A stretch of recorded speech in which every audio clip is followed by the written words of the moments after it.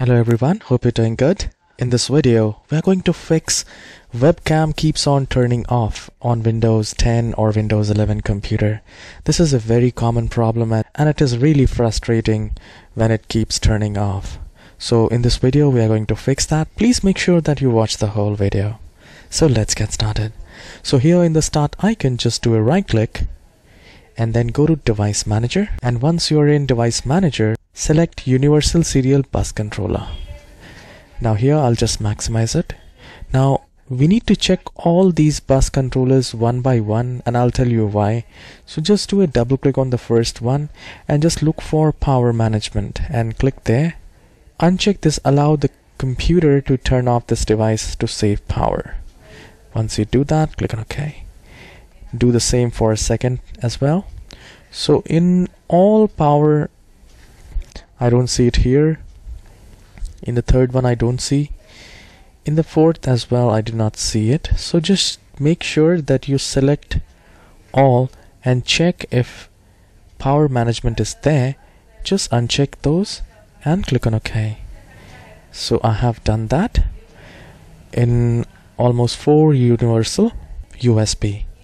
So once this is done, close this window. This step will also fix if your camera keeps on turning off after turning on.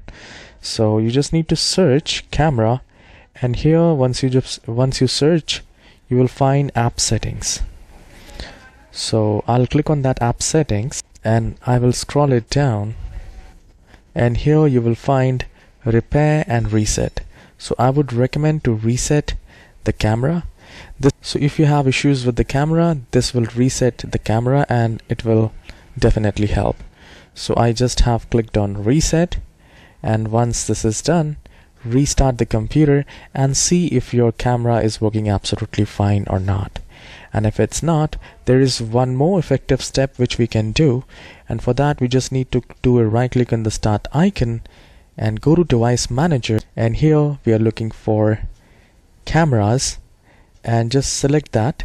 Just do a right click, click on update driver and select search automatically for drivers. And if it says the best driver is already installed, not a problem. Just do a right click on that and click on disable device, and once it is disabled, just do a right click and click on enable device and restart the computer, and let me know it has worked for you or not. And guys, if you have not hit the like and subscribe, please hit the like and subscribe. I'll see you in the next video. Have a wonderful day.